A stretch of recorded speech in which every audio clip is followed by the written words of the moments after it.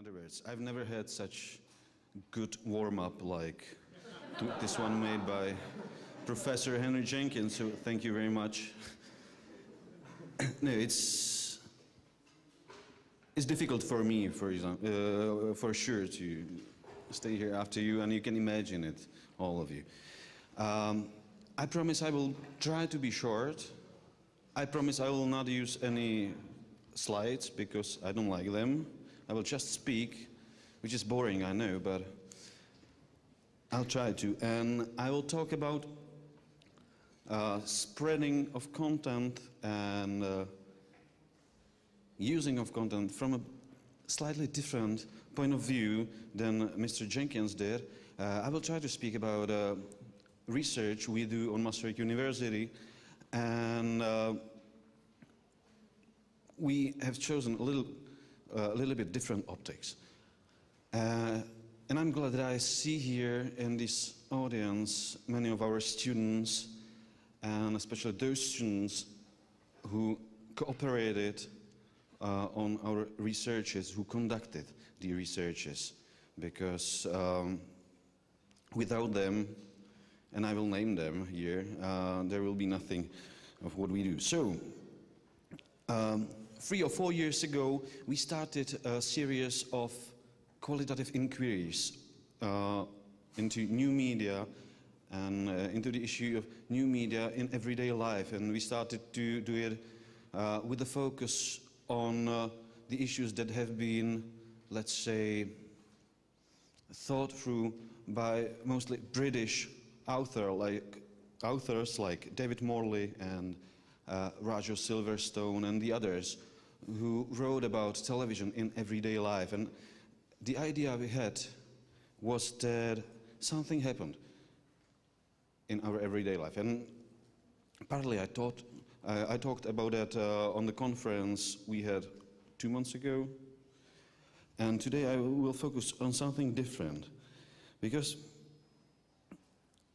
during those 3 or 4 years, and we have at the moment like almost 20 pilot studies, qualitative, partly ethnographically shaped qualitative studies. And this is a lot of studies. This is a lot of data, I think, at the moment. We have encountered again and again 2 simple but important questions. And these questions are,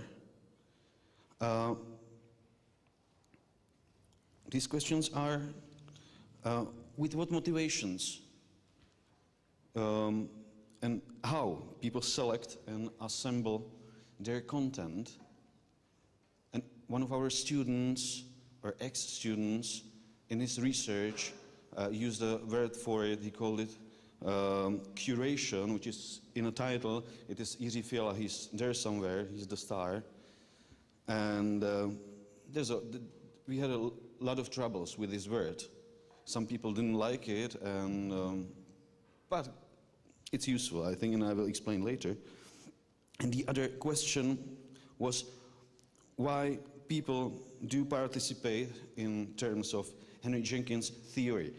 These 2 questions are about motivations, really basic motivations, because the explanation Henry Jenkins gave us in his Convergence culture is the explanation that follows, let's say, Desserto's clue, his line of explanation, and this is the explanation that is focused on, I call it, on desire for text, for participation, on narration, on spreading text, and so on. But the fact is, when dealing with those data we have, we realize that there are at least 2 other, let's say, important core motivations that we have to take into account if we want to understand what the hell is going on here. So,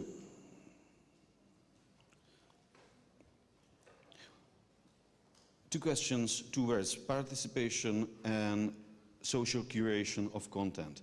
Well, the participation, we've heard about it now, and I think all of you know what's going on.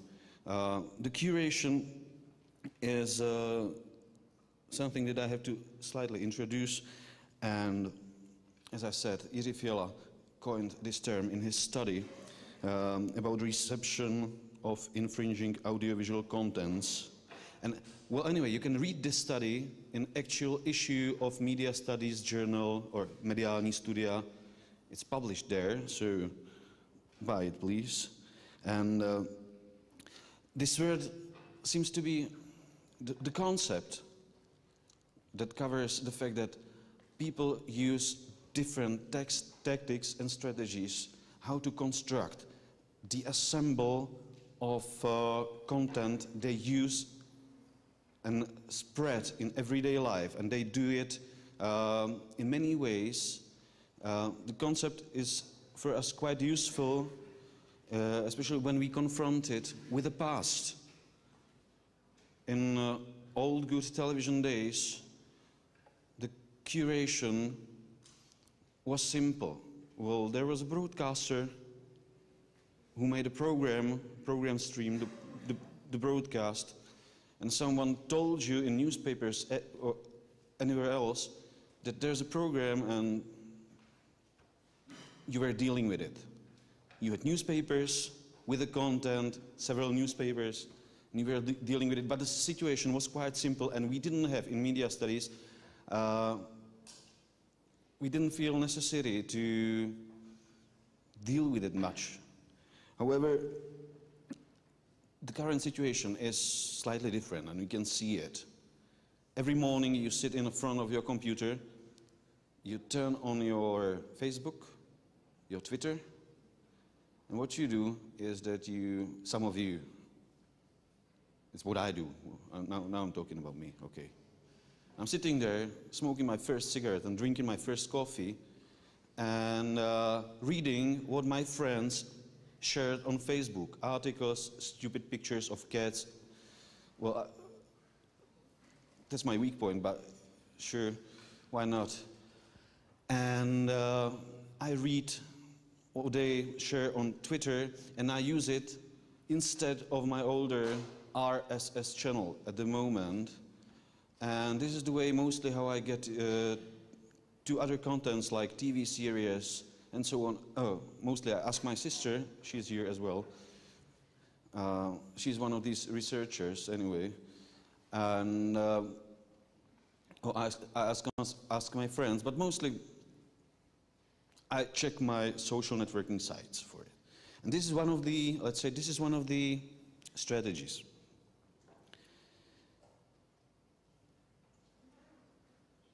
Wait a second. Well, Jiří Fiala has this, he said that there are two main curation types or modes. Let's say modes, I think it's fine. The expert one, which is based on push strategy, when the broadcasters, producers, media producers push you the content, and pull strategy, which is based on the so-called social curation. Well, the social curation and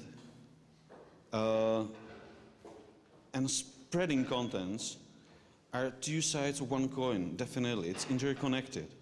Because for sure, when we share something, we need to choose it from some sources we think is reliable and so on.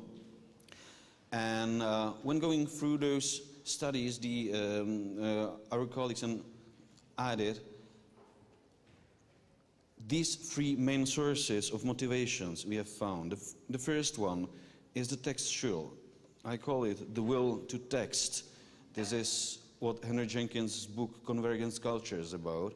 And the will to text doesn't mean only dealing with text as meanings, but dealing with the power structure that's surrounding these texts, which is very important. This is what Michel de Certeau wrote, his book on everyday life, and I think you all know it.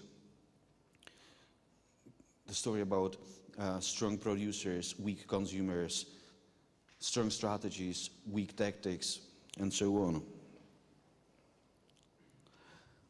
But there are two others. The second one, sources of motivation.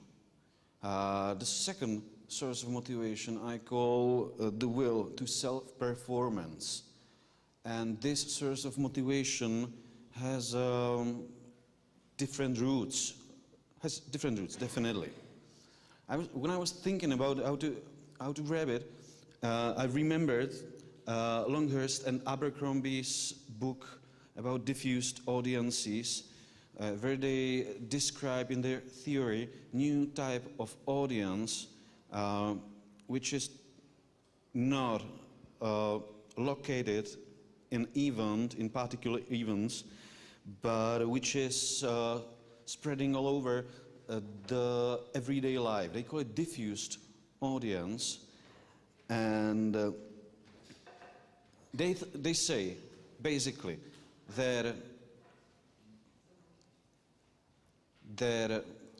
audiences are highly narcissistic and performative at the moment, and that media consumption or dealing with media engagement is one of the key activities that structure and form our everyday life.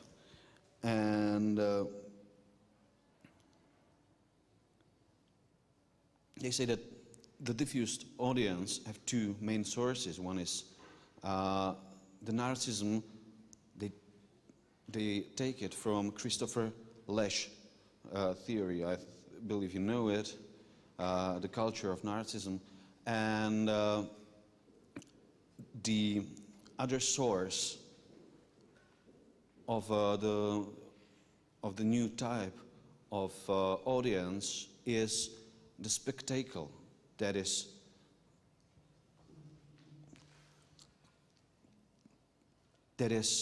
spread through media, the spectacular character of the late modern culture. And these two things, the narcissistic nature of the culture and the spectacle, feed each other in a circle, again and again. The fact is that according to them, people became permanent audience, and the fact that they perform being audience and that they perform like they are members of the spectacle is mostly invisible for them. However, this became part of their everyday praxis. Well, nice thing is that they wrote it in 1998 when nobody heard about Facebook and that stuff. They wrote it for television situation. However, it works perfectly for the world of convergence culture. People, when we look at users of Facebook and other platforms, we can see them as people who want to perform themselves in everyday communication. What we do is that we play roles, we perform ourselves, we expose our life, our values, our consumption and so on, and we play it for, let's say, specific audience of our peers, social context and so on, and we deal with this audience very carefully. So, this is the other motivation. We want to perform ourselves. We like to be seen, or we are afraid to be seen, but still we take into account the fact that we are performing. And the third source is kind of opposite, and it's not at the same time. I call it the will to conformity. What appears in the data we have is that on one side, people really want to be people really want to perform themselves as special, unique, with a unique taste and so on. On the other side, they don't want to differ from their social others. In other words, we can see there in practice Pierre Bourdieu's theory of social and cultural capital. One of the typical things is that people unfollow their friends on Facebook, on Twitter, when these people have different political, cultural, or other opinions, that they have different values, or if they're stupid, of course. But this type of motivation to create the surrounding context, social context, consisting of people that are like us, this led us to the thought that we need or we demand some level of conformity. The question is why. The answer to the question is probably in Anthony Giddens' notion of ontological security. We need a secure, predictable world where people agree with us and those people are there available, and this is what social networking sites enable us. And when talking about this being like others, being conformed to others, it doesn't appear only in our performances on social networking sites. It appears, God bless, it appears even in the way people consume, for example, TV series. This is what Jiří Fiala has found in his study, and before him, Nela Studinková, another of our students, they found that on the one hand we have possibly to our consumption all these series in the world. On the other hand, we all watch Game of Thrones, How I Met Your Mother, and 20 other titles. We don't want to watch different things than our friends do. We need to be same as they are. In other words, the social capital and the cultural capital are, let's say, in equilibrium, and we tend to keep it in equilibrium. This tendency to conformity, the will to self-performance and the will to textuality are interconnected. They form each other, they structure each other, they shape each other, and together they create a complex of of basic motivations that form the way we choose, or the reasons we choose the content, and we share the content. The fact is that this idea is at the moment in its very beginning, because 20 researchers, or they were like 18, I think, or 19. I was not able to count it because I have mess in my notes, but something like that. It's not enough. These pilot studies differ in used methodology and so on, and so now we are trying to conduct a more concentrated and bigger qualitative and later quantitative inquiry into that, and I believe that at least some of those people who helped us, who did those pilot researches, will cooperate with us later. So, as I've said 2 months ago on CECOM conference, in 3 years I will tell you what happened. It has no point at the moment, sorry. They just told me to come and to speak after Henry Jenkins, and I said, sounds like a great idea. But what I have is only preliminary data and a lot of doubts, and you know, many enthusiastic people around me who can do it, who can do the job. So that's it, I think. But there's a kind of point, right? 3 different dimensions of motivations based on some theory. Okay, that's it. Thank you.